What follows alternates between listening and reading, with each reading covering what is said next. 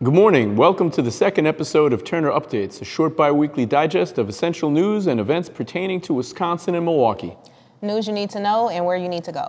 I'm Emilio DeTore. And I'm Gabby Hart. Today is May 29th, 2023. In state news, there are calls for Outagamie County Board Supervisor Tim Hermes to resign. Speakers in the press and at the demonstration outside Outagamie County Courthouse highlight the misguided, wrong, and transphobic fairy tales that Hermes spouted about there being some plot for men to pretend they were trans in order to follow little girls into bathrooms. With zero facts to back his claim, it seems Hermes has next to zero support for his nonsense. Hermes tried to hide behind the free speech protection while implying that those opposed to his free speech aren't allowed to say anything. We'll be following developments as they occur. If you missed our last broadcast where we discussed the proposed shared revenue bill in front of our legislature, well, it's still garbage, and Milwaukee, Racine, Kenosha, but especially Milwaukee, are being ripped off. In these bills, the cities and counties of Milwaukee will be able to raise sales taxes to offset pension debt, but only under ridiculously stringent and harmful conditions, too numerous to mention here again. Here's hoping we get a more fair share of revenue and the financial resources, which we generate in the first place. Return to Milwaukee so we can fund roads, schools, courts, and pretty much everything. Please follow Senate Bill 301 and Assembly Bill 245 to find out more. Remember, 90% of the collected people of Wisconsin do better under the governor's budget than they do under these shared revenue bills. Watch to see if they hold to this horrible bill and if your elected officials cave in an effort to just get whatever scraps are offered. Also, keep watching developments regarding the state budget. It needs to be passed in June. No word on this yet. Only a lot of rumors, but the education portion of the budget is taken up last, and they're talking universal school vouchers with no income eligibility needed. So I think that means free private and religious schools education for wealthy folks.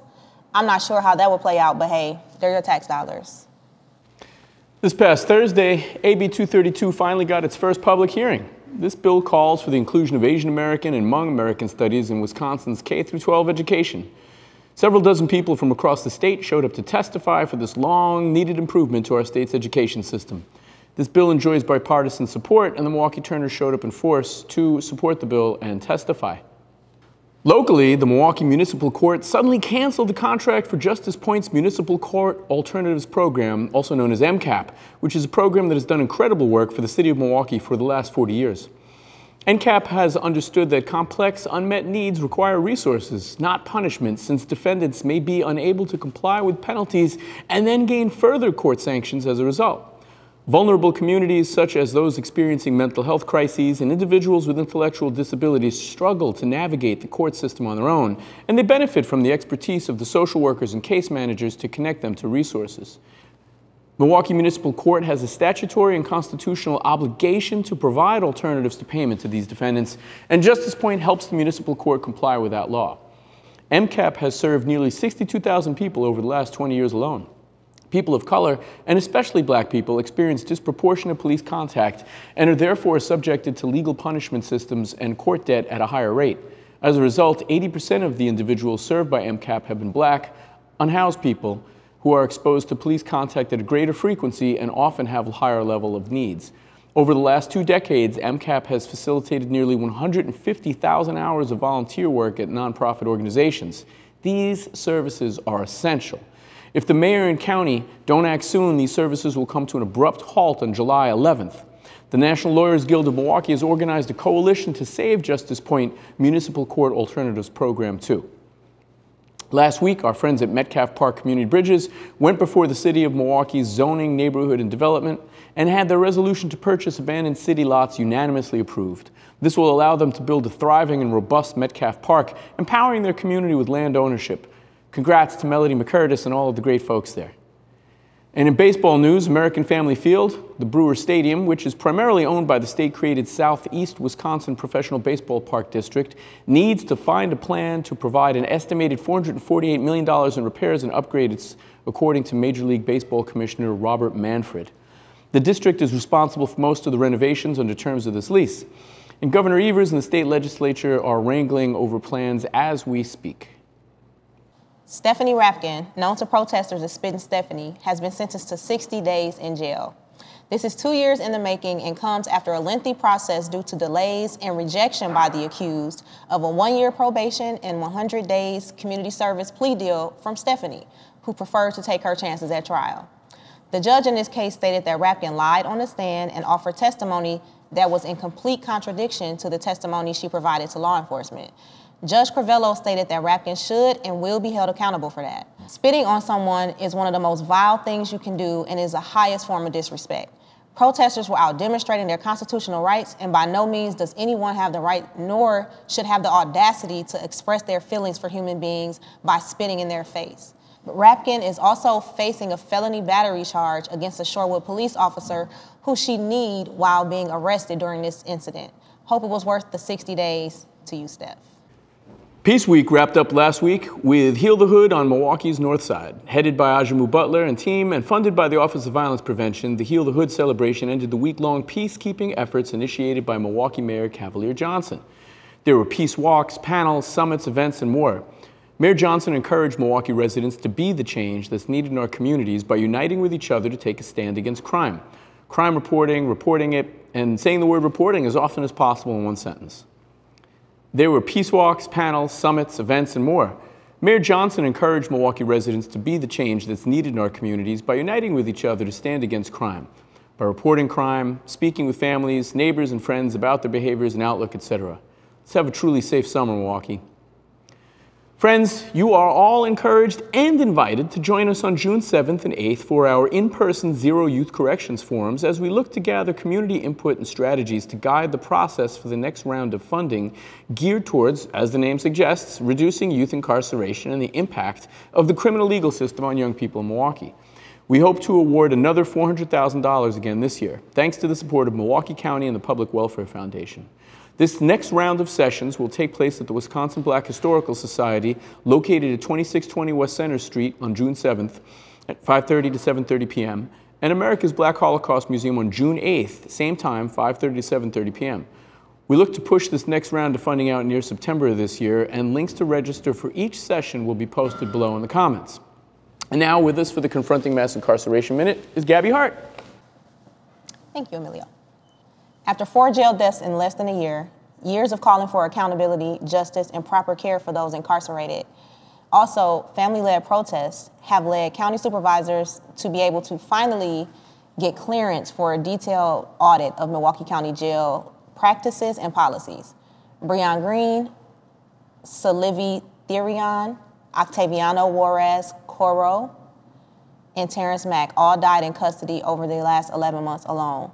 While each death was caused by different means, one thing is for certain: Milwaukee County jail system has fallen short of its duties to ensure people are safe and unharmed while waiting for trial, innocent until proven guilty.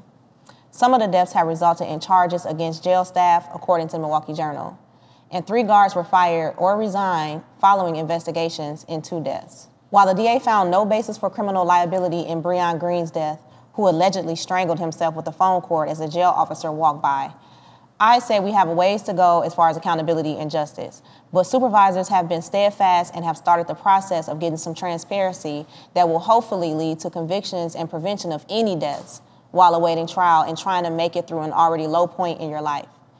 Given that staff shortages can and do lead to lack of quality of care or service in any field, this particular arena is not one to be taken lightly, as you can see. The audit is set to examine the following: the sheriff's office budget, intake processes, mental and physical health assessments and treatment, medication distribution, suicide prevention, monitoring of high-risk individuals, staff training, and the organizational structure of the staff responsible for operating and monitoring the jail. A research plan by the county supervisor plans to dive into discretionary decisions, decision-making, and operations, including timing related to video or body cam footage, internal and external investigations, and disciplinary proceedings and investigations. I will end this in the words of the brilliant and compassionate Supervisor Felicia Martin.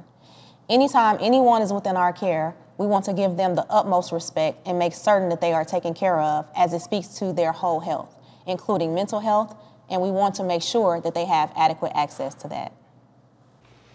All right, friends, it's time for upcoming events. May 24th kicked off Fathers Making Progress as Fathers Building Fathers class at the Washington Park Urban Ecology Center. This is a great ongoing program for all fathers and father figures, and the program offers the opportunity to learn, mentor, just chat about fatherly duties with like-minded people. There will be about 12 weeks for folks to get involved prior to their graduation ceremony. The link for that is below. May 27th is the final registration date for Connect, Collaborate, Communicate, a health and environmental justice training series. It's free and open to anyone over 18. You know, our changing climate is affecting our health and the health of those around us. And if you're curious to learn more about how our environment affects health, what's going on in Milwaukee's green spaces, environmental justice issues, and how you can advocate for positive change, join 16th Street Community Health Center's Department of Environmental Health and Community Wellness this summer. Their free training program takes place at different green spaces throughout Milwaukee. It's all on 4 different Saturday mornings over the summer and focuses on environmental and human health, environmental justice, non-traditional parks and green spaces, and civic advocacy. The program will introduce you to brilliant and passionate experts from all over the city, and you'll get to take a deep dive into these topics in an experiential learning format. Links to that are below. Also, May 30th, Southeastern Oneida Tribal Services is offering their senior scams and internet fraud drop-in session, 10 to 11 a.m. May 31st, 5 to 7 p.m., Milwaukee Area Technical College is going out to the community. If you want to learn more about their scholarship programs, you can visit them at the link that will be posted below. Wednesday, May 31st, the Gerald Ignace Indian Health Center is hosting their Murdered Missing Indigenous Women and Relatives community event honoring Nada Frank, a Native father's experience with his missing and murdered Indigenous daughter. June 1st, annual meeting for the Jewish Community Relations Council will take place from 11:30 a.m. to 1:30 p.m. at the Ivy House, 906 South Barclay Street. The keynote speaker is County Executive David Crowley. And it's also festival season. One of the first festivals to kick us off is Milwaukee's Pride Fest, lasting from June 1st to June 3rd. Also on June 3rd, from 8:30 a.m. to 10 a.m., you can join neighbors and neighborhood partners at Amani United's monthly committee meeting. Occurring the first Saturday each month, this meeting will be held at 8:30 a.m. in person at the Dominican Center, which is 2470 West Locust Street. June 3rd and 4th is Milwaukee's favorite Crusher Fest. Links to all of these can be found below. And June 3rd is the Milwaukee Highland Games. On June 4th, we have our walking tour, Untold Stories, Women of the 1800s, from 2 p.m. to 3:30 p.m. The contributions of women in shaping the early history of Milwaukee are frequently untold in history books. Not any longer, thanks to Milwaukee guide and author Anita Pietrykowski.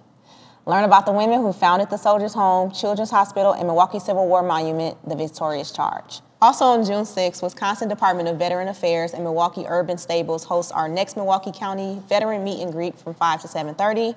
June 6th to the 9th is Polish Fest. Polish Fest has great food. Milwaukee Turners celebrate National Get Outdoors Day, June 10th from 1 to 4 p.m. over here at the Turner Hall parking lot and gymnasium. You can enjoy yoga, rock climbing, rappelling off the walls of our building, t-ball, gymnastics, and bicycling with the Turners and Bubbler. There'll be a lot of fun. June 10th is the Milwaukee Lantern Festival, which is a floating lantern event that includes food, games, activities, vendors, music, and the beauty of thousands of lanterns adorned with letters of love, hope, and dreams that you write as they're reflected upon the water. June 11th is Locust Street Festival, and also Milwaukee Black and Milwaukee County Office of Equity Black-Owned Summer Marketplace, 2 different locations. This one on June 11th is from 11 a.m. to 4 p.m. and will be taking place at the Deer District. Feel free to join us there for that too. Again, all links are below. June 17th is Taco Fest. Also on June 17th is Storytime in Butterfly Park from 12 to 3 and Summer Solstice. Also on June 13th through July 6th, join Fathers Making Progress for their liberation sessions, Black Liberation Movements in American History. This course will introduce students to the histories behind this contemporary movement. Class sessions will introduce topics such as emancipation, abolition, Reconstruction, Jim Crow laws, the long civil rights movement, and present-day struggles against police brutality. Also on June 16th, Fathers Making Progress is hosting their first annual gala. Please see the link below in order to register. And friends, don't forget June 1st through June 8th is Downtown Dining Week. Please come on down to Turner Hall and take advantage of lunchtime fares offered by Turning Tables Tavern. You can find these pamphlets all over the city. They're great. Turning Tables Tavern will be open for lunch every day from Thursday to Thursday during that week. And of course, their regular hours for dinner. Come on in, enjoy a beer before a show upstairs, or just have a good time. Well, friends, there are a lot of great things happening in Milwaukee these next few weeks. All links to the news and events that Gabby and I talked about are in the link tree in the comments section below. One link will connect you to all of the things we've discussed.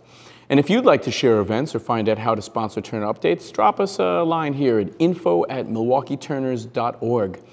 Thanks so very much for joining us for the second Turner Updates broadcast. Gabby and I would also like to give a special thank you to fellow Turners Juan Arevalo and Chrissy Fung, who helped us prepare all of this, and of course to Cheston Van Huss for production. Until next time, please take care of one another.